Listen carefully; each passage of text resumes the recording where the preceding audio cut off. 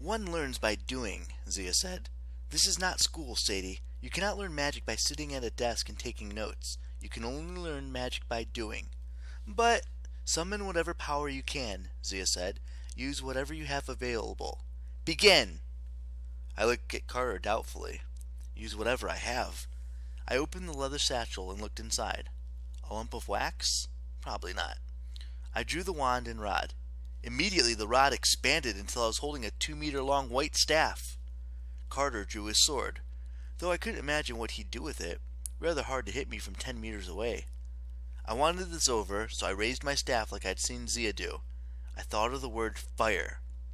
A small flame sputtered to life on the end of the staff. I willed it to get bigger. The fire momentarily brightened, but then my eyesight went fuzzy. The flame died. I fell to my knees, feeling as if I'd run a marathon. "You okay?" Carter called. "No," I complained. "If she knocks herself out, do I win?" he asked. "Shut up," I said. "Sadie, you must be careful," Zia said. "You drew from your own reserves, not from the staff. You can quickly deplete your magic that way." I got shakily to my feet. "Explain?" "A magician begins a duel full of magic, the way you might be full after a good meal." "Which I never got," I reminded her.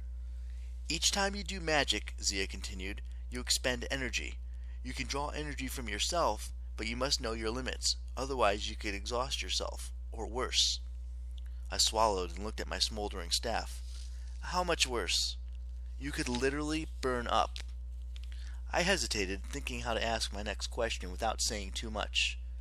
"But I've done magic before. Sometimes it does not exhaust me. Why?" From around her neck, Zia unclasped an amulet. She threw it into the air, and with a flash, it turned into a giant vulture.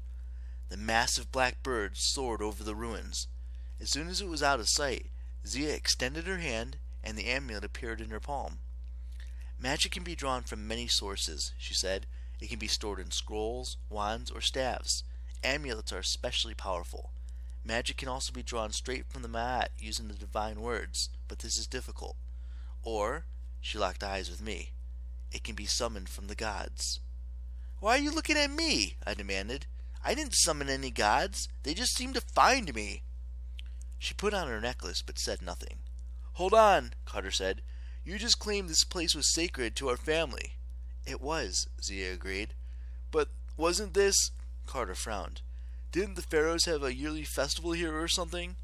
"Indeed," she said. "The pharaoh would walk down the professional path all the way to the Karnak, from the Karnak to the Luxor. He would enter the temple and become one with the other gods. Sometimes this was purely ceremonial. Sometimes, with great pharaohs like Ramses, here." Zia pointed to one of the huge crumbling statues. "They actually hosted the gods?" I interrupted, remembering what Iskandar had said. Zia narrowed her eyes. "And yet you claim to know nothing of your family's past." "Wait a second," Carter protested. "You're saying that we're related to—" "The gods chose their hosts carefully," Zia said. "They always prefer the blood of pharaohs.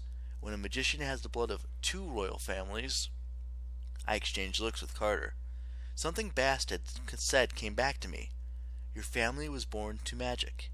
And Amos had told us both sides of our family had a complicated history with the gods, and that Carter and I were the most powerful children to be born in centuries. A bad feeling settled over me, like an itchy blanket prickling against my skin. "Our parents are from different royal lines," I said.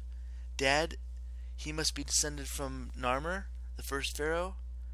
"I told you he looked like that picture." "It's not possible," Carter said. "That was 5,000 years ago." But I could see that his mind was racing. "Then the Faustus?" He turned to Zia. "Ramses the Great built this courtyard? You're telling me our mom's family is descended from him?" Zia sighed. "Don't tell me your parents kept this from you. Why do you think you two are so dangerous to us?" "You think we're hosting gods?" I said. I was absolutely stunned. "That's what you're worried about?